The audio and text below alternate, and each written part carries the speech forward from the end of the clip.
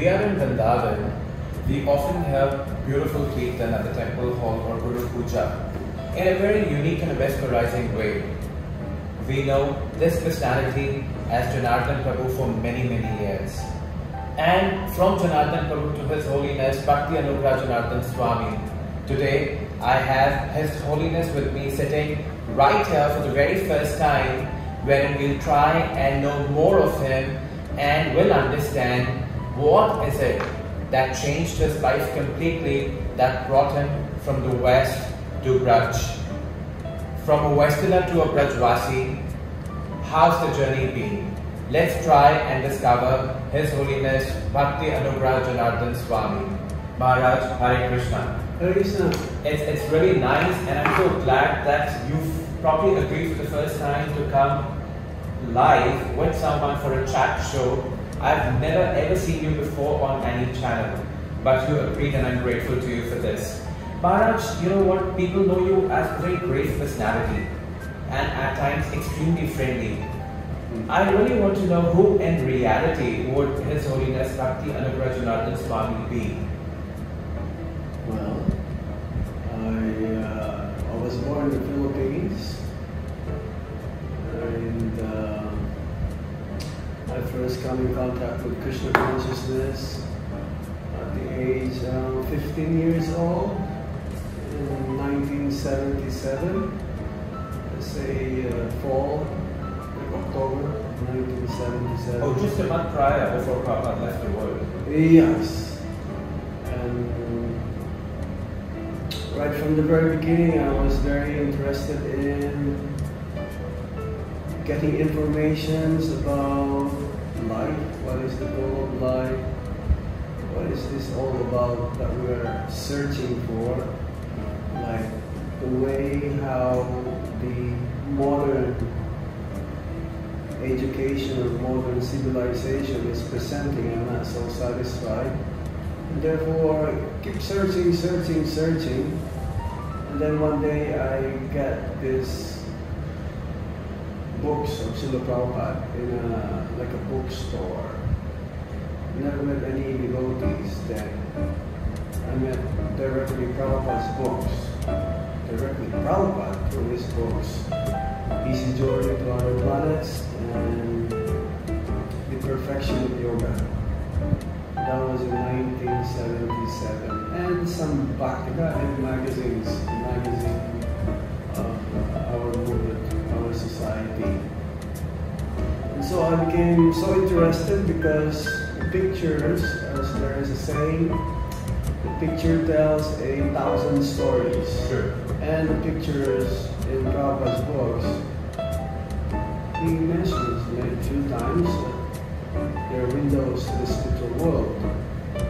So the kind of presentation is so attractive, so appealing that in those books and in the magazine I read Bhagavad Gita, everywhere.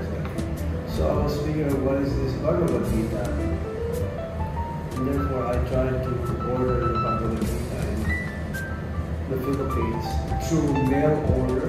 Oh, okay. And I asked my mother to purchase the book for me, so she gave me the money. I sent the money through post. Somehow the book did not come. So that made me more eager to see what is this Bhagavad Gita. So 1977 till 1980, early, I went to Canada, early 1980. I was before turning 18 years old. From then on, when I reached Canada, then I looked at the back of the Bhakti Aangan magazine, and it says there that you can purchase different books. So the first thing I purchased was the Bhagavad Gita. And then I subscribed to Bhakti Aangan magazine. I was with my aunt in Newfoundland. This is the easternmost part of Canada. Now we're getting close to like England or something. this area is near that area where the Titanic sank. Yes, that's what it is. So I finished my school, college, and then in 1984 I went to Toronto. And then, still not satisfied with what's going on, I look again at the back of the book, or back to got it, it says there's a temple, there's a center in Toronto.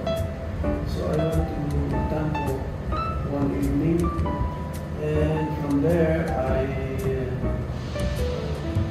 was given a bowl of halaba. Oh, great. Halaba prasad. And the devotee gave me a few more books.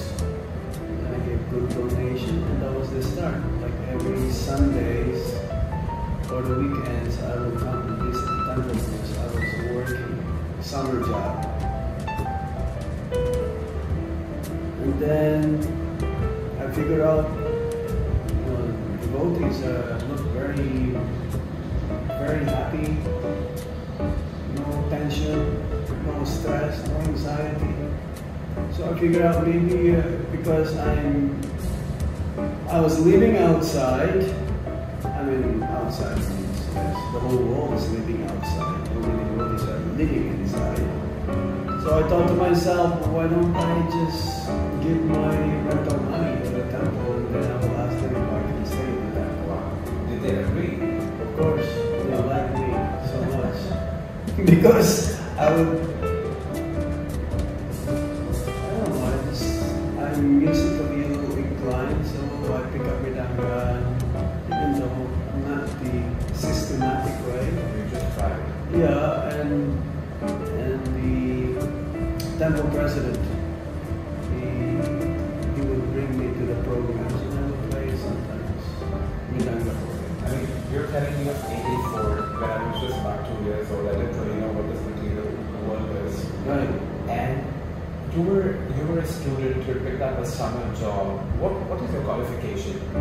I did like surveying engineering. Oh, you're an engineer? Yeah, something like that. More of a Submarine engineer? yeah, surveying. See, this could be considered as like an IIT or. Oh, okay. Alright. It is like a highly technical thing. We're more specialized in like offshore kind of engineering, because in those days you find oil in the middle of the sea. Yes. So this is like my expertise, because I like mathematics, and I like working outside also. So that work is outside, so it's combined. But I never really liked that course, but I already started it, so just to please my parents, I finished that course. I got a diploma for that one. But I did not really work in that one. I was working a different way. But then, yes, so I decided to move to the temple and pay my rent there as a donation, and they agreed. And I told my father that I moved to the temple. What temple? He said, what temple? Because he was in Chicago, USA, in Canada. So the temple, I just want to check out things there. But he's not opposed. The family was never really like opposed to what I chose. They were very supportive, especially my father. Every summer or Kartik time, actually, every Kartik time, because summer we will go distribute books. Then the reward is that we get to go to India So he lives in Chicago. So from Toronto, I will fly to Chicago, meet him, to go to the Philippines, then to go to India, and he would send a few things for my mother, for the family. So he would pay like half the price or the ticket. It's not a problem for them. So yes, I came to India. As far as I can remember, the earliest is 1987. And I think that's the time when the Vrindavan project actually started. Oh no, it was already completed. Yeah. So what was your first interaction with the devotees in India? Did you come to Vrindavan or Juhu or Hyderabad? No, always Vrindavan and Mayapur also. Okay. But Vrindavan most of the times. Sometimes we will go Kartik, and then sometimes we will go during Gaur Purnima time. So we will go to Vrindavan and then Mayapur. Or from Mayapur we will come to Vrindavan. Because the festivals in those days is a combination, Vrindavan Mayapur festival. So yes, I'm very attracted immediately to Vrindavan. I would pray that I will come back every year. But then later on the prayer is different, that I would like to stay here. That I would like to reside here. With the permission of the Guru also. Yeah. So 1987, every year. But you see, Maharaj, what happens is you were a student, successfully accomplished professionals, and thereafter, giving up everything. I appreciate that your parents were never against what you wanted to do. But, at the back of the mind, in every family, household, the culture is when children, they grow up, they get married, and then they further expand the family, right? So, how did this thing of giving up everything and becoming a brahmachari come up to your mind? And how did your family react to that? Why? Because you were born in a different nationality and land altogether. Beliefs and faith and culture is completely different. And children, they just walk up to something which is totally contrary to what you've been brought up practicing. So how was that particular thing? How did your family react to it?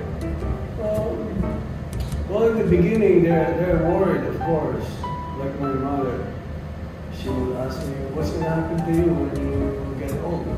Every parent has a similar concern. Because it's natural, because they care and love towards the child. No one can be equal to that. So they worry that if you get old, you need someone to take care of you.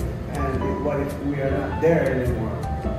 So I told them, no need to worry. Krishna will take care of all of us. So in this way, somehow, they did not really oppose what I was doing. They were actually very supportive. My father would give me some money also to go when I go to India, some pocket money or something. Because if he's opposed, I would go see him shaved head already. So, yeah. And I'm very grateful for them because in this way I took the process seriously. In Asia, especially, the family bondage is very strong. Yes. You cannot for example, in India, you go to one's family, you will see grandparents, uncles, aunties, brothers and sisters, and you can have 3 or 4 generations Staying together. Yeah, staying together in one small space, right? But coming to Krishna Consciousness means you take the whole world as your family. Not just your blood family, but everyone actually is. They are parts and parcels of the Supreme Lord. So, especially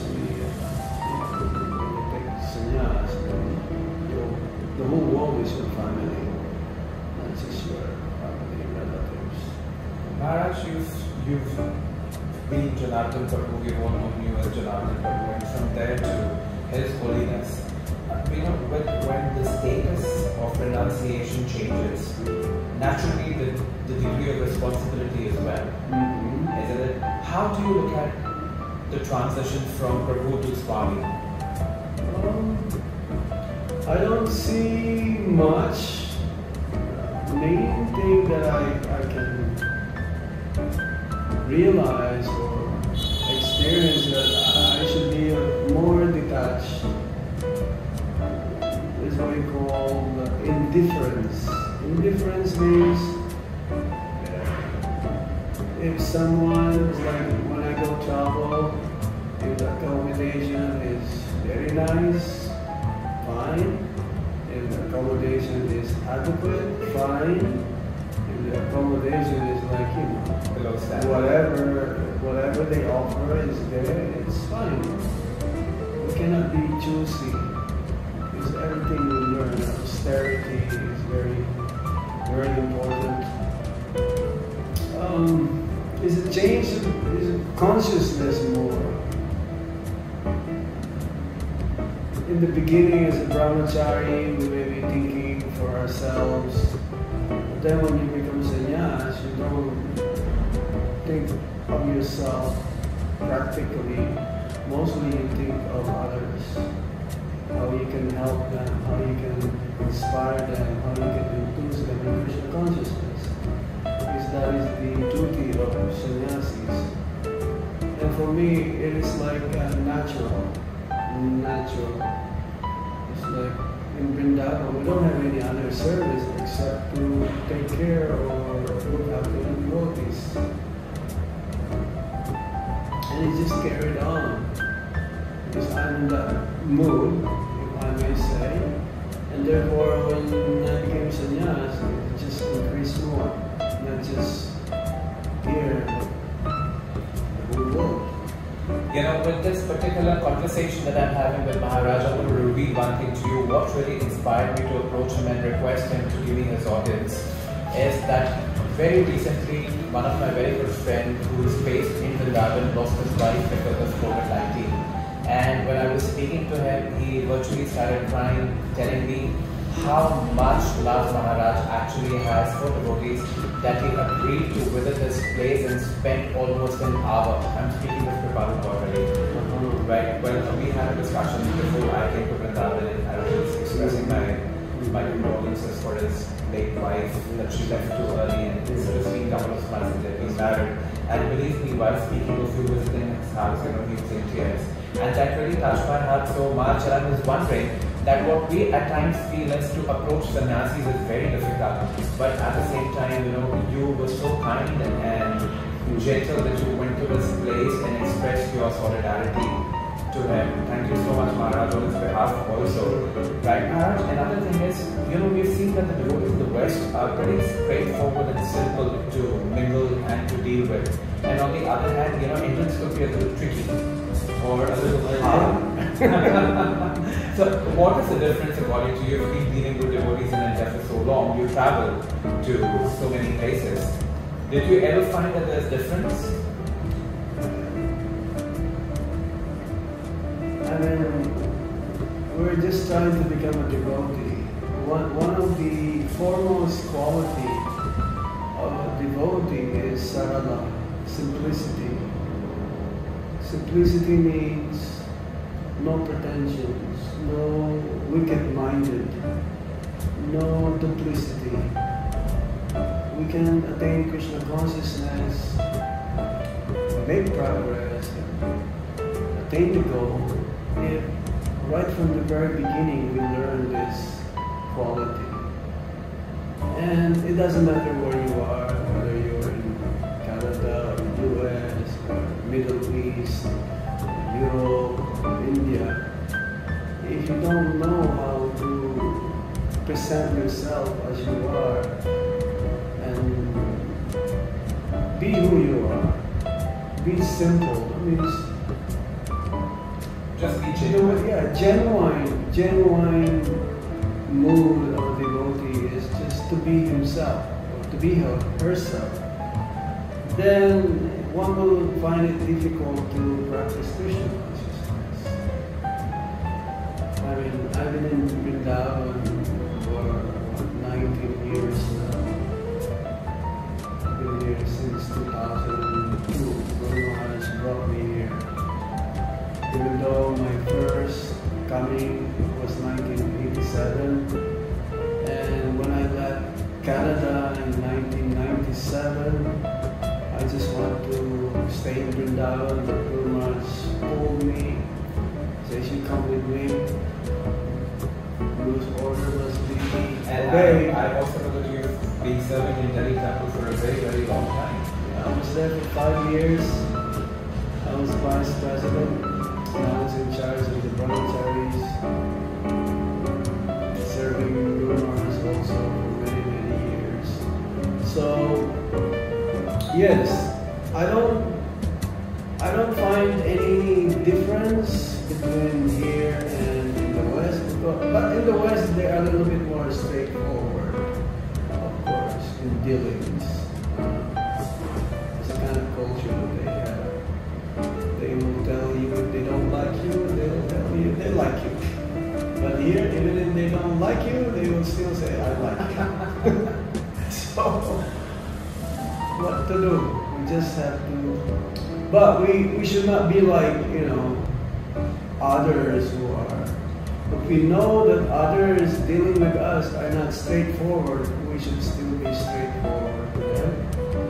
Because if we follow the way they treat us, then we will become like them also. Very judgmental. Yeah, then it will be a problem in the future. Because once you start lying, you'll just continue to lie. 1 degree, then it becomes big. You have one lie after say another 99. Yeah, it's not so easy to control that. So right from the very beginning, I think because of my parents, they brought me up in a religious way, background, that I learned that kind of quality. And then when you become a devotee, a practicing devotee, then you develop that more. Yes. Maharaj, what is the legal name on the passport? We've never heard that. Why? I mean, just out of curiosity, what is the legal name on the passport? Okay, my legal name is Joram. Oh, Joram. Like Jairam. Great. Joram Kadorna. So Maharaj, with your experience of Braj in 87 when you came and today we're sitting in 2021, how have you seen things shaping up and changing? My only point is, at that year 87 you want to be in Vrindavan, when Vrindavan was practically nothing in comparison to where we see Vrindavan today is. So really, we wanted to be in Vrindavan. There was so hot, no air conditioning, no systematic living for devotees. I'm sure that the austerity was anyway much higher than what we see today. Yeah, well in those days, there's not even a cooler. Yes, and the heat was always the same. Yeah, it's always the same. But we should not be bothered by, external things. External things may change, but we should try to capture what is the mood in Vrindavan, which is service. Brajavasis, this is their mood, to always serve Krishna. So, I didn't find it so much difference except the externals, because now, compared then, now we have big skyscrapers, so we say skyscrapers, a lot of constructions going on, become More urbanized actually. yeah, well, busy. Like last night, we just came from Radhakund, and when we came back, it's like business as usual in Vrindavan. It's like there's no COVID. Mask is not really like essential now.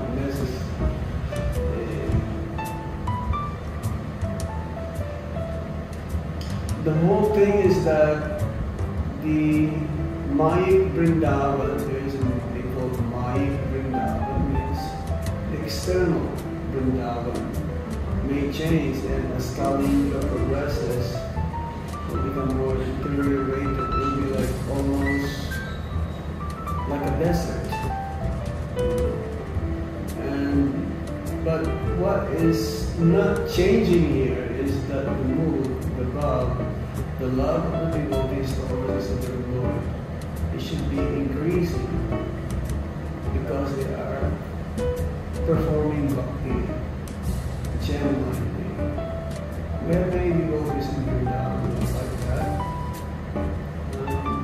Some may come for some other reasons except bhakti.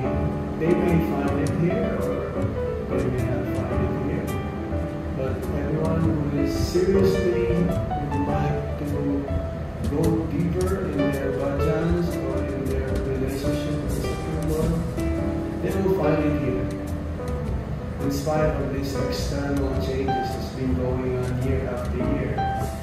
And we still have 427,000 years before the end of Kali Yuga. So let's just say what's going to happen 1,000 years from now. What will Vrindavan look like? Of the US. It's going to be fully dense. Many more people, thousands and thousands more people. But some are genuine who comes here for bhakti. But many are coming here not for bhakti. They find this as an opportunity for them to fulfill their material desires. Somehow or another, in whatever capacity or whatever means, they see Vrindavan as an opportunity for them to fulfill their material desires. So did you all see for 19 years that Maharaj has been a Brajvasi? He's been maintaining that mood of intense bhakti, service and surrender to Krishna with the instructions of his Gurudev, and has been holding a very, very big responsible position within the temple management and administration as well. Maharaj, for me, it's always an inspiration and motivation to come in contact with you and observe you very minutely. I'm so grateful that today we had an opportunity for a personal interaction. Last, before we conclude this session, Maharaj, after you take sannyas, the next is to go back to Krishna. Right? With what mood can we achieve Krishna in this life? We're full of faults. It is so difficult to become perfect the way it is recommended in the scriptures. What is it that can take us back to Krishna?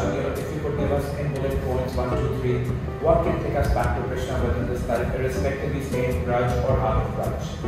Well, I think what is foremost is one's sincerity. We should, as much as possible, try our best to serve in whatever capacity or ability that we possess. Krishna is looking for this, our sincerity. Sincerity means your surrender, and as much as possible try to be in the mood of service, especially to the Vaishnavas. And always see yourself as fallen.